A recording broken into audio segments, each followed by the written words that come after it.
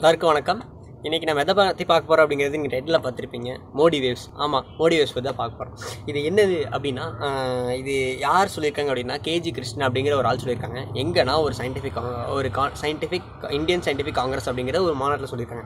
ஆக்சுவலாக இதை பற்றி பார்க்குற முன்னாடி இதெல்லாம் யார் சொல்லியிருக்காங்க அப்படிங்கிறத நம்ம பார்ப்போம். இந்தியன் சயின்டிஃபிக் காங்கிரஸ் அப்படிங்கிறது வருஷம் நடக்கும். இது இந்த வருஷம் பஞ்சாபில் இருக்க ஜலந்தரில் நடந்திருக்கு. எப்போனா ஜான்வரி 3 நடந்திருக்கு. இந்த மாநாட்டில் கலந்துக்கிட்ட ஒருத்தர் தான் கேஜி கிருஷ்ணன் அப்படிங்கிறவர் சொல்கிறாரு. இந்த கேஜி கிருஷ்ணன் யாருன்னா ஆலியா டேமில் இருக்க சமுதாய சேவை மையத்தை சேர்ந்த ஒருத்தர்.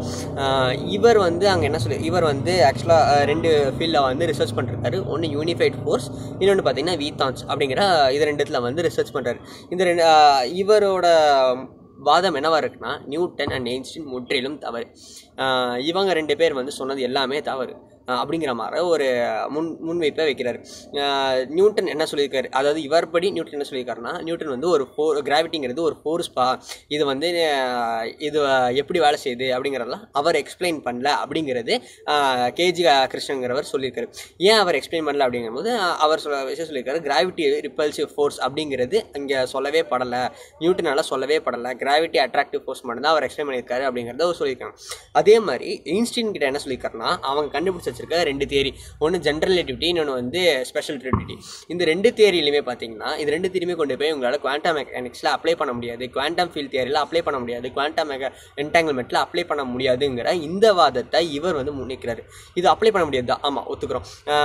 ஆனால் இந்த வாதத்தை முன்னிக்கிறாரு. இதோட சேர்த்து அவர் இன்னொன்று வைக்கிறாரு. இவர் 2007 ஸ்டீஃபன் ஹாக்கிங்கோட ஒரு புக்கை பற்றி படிக்கிறாரு. அந்த புக்கில் பிளாக் ஹோல்ஸ் பற்றி போட்டிருக்கு.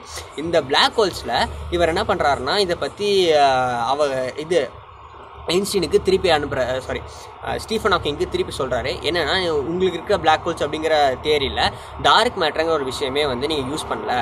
இந்த டார்க் மேட்டருங்கிற விஷயம் தெரிஞ்சால் உங்களுக்கு இதுக்கான விஷயம் எல்லாம் தெரிஞ்சிடும் அப்படிங்கிறது இதில் முன்வைக்கிறார். ஆனால் ஸ்டீஃபன் ஹாக்கிங் தரப்புலேருந்து எந்த விதமான பதில் வந்த மாதிரி இவர் சொல்லலை. அதே போல் இவர் சில ரிசர்ச்சில் பண்ணிருக்காரு. பட் இந்த ரிசர்ச்சை இவர் எப்படி தப்புன்னு ப்ரூவ் பண்ணுறங்கிற விஷயத்த இவர் இன்னும் எங்கேயுமே வெளியே சொல்ல, அந்த கான்ஃபரன்ஸை கூட வெளியே சொல்ல. இதே மாதிரி தான் வேறு சில விஷயம்லாம் சொல்லியிருக்காரு. என்னன்னா, இவர் இப்போ தேரி எழுதிட்டு இருக்காராமா. அந்த தேரியில் ஒரு 2 சில பார்ட்டிகல்ஸ், 2 சில விஷயத்துக்கு பேர் வச்சிருக்காரு. அதில் ஒரு விஷயம் என்னன்னா கிராவிடேஷனல் வேவ்ஸ். அதாவது கிராவிடேஷனல் வேவ்ஸ்னால் என்னென்ன ஆக்சுவல் பார்த்தீங்கன்னா, 2 பெரிய பிளாக் ஹோல்ஸ் கொலைட் ஆகும்போது நம்ம துணியில் எப்படி பண்ணால் எப்படி ஒரு வேவ் மாதிரி போகணும், அதே மாதிரி ஸ்பேஸ் டைமில் ஒரு வேவ் கிரியேட் ஆகும். அந்த வேவ் தான் கிராவிடேஷனல் வேவ்ஸ். இதுக்கு இவர் வச்ச பேர் தான் மோடி வேவ்ஸ். அதே மாதிரி கிராவிடேஷனல் லென்சிங் அப்படிங்கிறதுக்கு அது ஒரு ஃபிசிக்ஸில் இருக்கிற ஒரு பெரிய கான்செப்ட். அந்த பெரிய கான்செப்டுக்கு இவர் வச்ச பேர் தான் ஹர்ஷவர்தன் ஃபெனாமினன் அப்படிங்கிறத இவர் வச்சிருக்க பேர். இதெல்லாம் இவராக சொல்லியிருக்காரு. இதை பேஸ் பண்ணி இதை சொல்லி தான் ஸ்டீஃபன் ஹாக்கிங்க்கு லெட்டர் இமெயிலும் எழுதியிருக்காரு. ஸோ இதுக்கப்புறம் ஏன் இவர் இந்தியாவை சப்போர்ட் பண்ணல அப்படிங்கிறது அவர் எங்கேயுமே சொல்லல. ஆனால் இவங்க இந்தியாவில் சப்போர்ட் பண்ணுங்கிற விஷயத்தை இவர் சொல்லியிருக்காரு. அது எப்படி சொல்லியிருக்காருன்னா, இந்தியன் கவர்மெண்ட்டுக்கு இவர் அனுப்பியிருக்காரு. ஆனால் அனுப்புனதில் இவங்களுக்கு ரிப்ளை ஒழுங்காக வரல அப்படிங்கிற விஷயத்தை தெரிஞ்சுக்கிட்டு இவர் என்ன பண்ணியிருக்காங்கன்னா, 40 கண்ட்ரீஸ்க்கு இவர் இவரோட ப்ராஜெக்டை அனுப்பியிருக்காரு. அதாவது இவரோட தீசிஸ் பேப்பரை அனுப்பி வச்சிருக்காரு. இதுதான் இவர் வைக்கிற முன்னிக்கிற வாதம். சரிப்பா, இதெல்லாம் சொல்றியா, அவர் இதெல்லாம் கண்டுபிடிக்கிறாரு அவர் அப்படின்னு பார்த்தீங்கன்னா, இவர் பேசிக்கலி பார்த்தீங்கன்னா ஒரு லிட்ரேச்சரை பேஸ் பண்ண ஒரு சயின்டிஸ்ட். ஆக்சுவலாக ஒரு சயின்டிஸ்ட்டை நீங்கள் 2-3 விதமாக பிரிக்கலாம். ஒன்று தியரிட்டிக்கல், ஒன்று எக்ஸ்பெரிமெண்டல், ஒன்று இந்த மாதிரி லிட்ரேச்சர் மித்தாலஜிக்கலாக பேஸ் பண்ணியிருக்க சயின்டிஸ்ட். இவர் மித்தாலஜிக்கலாக பேஸ் பண்ணியிருக்க சயின்டிஸ்ட் தான். இவரை மாதிரியே நிறைய சயின்டிஸ்ட் நிறைய இடத்துல வேறு விஷயங்கள் சொல்லியிருக்காங்க.